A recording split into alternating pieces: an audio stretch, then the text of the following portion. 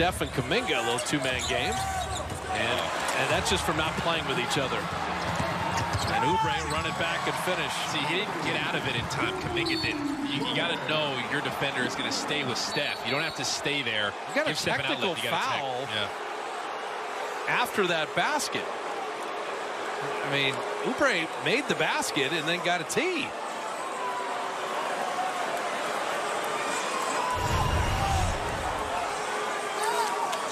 This scores a pretty good drive, and he's looking right at the official, and then he pushed the air. You can't make any physical gesture towards an official.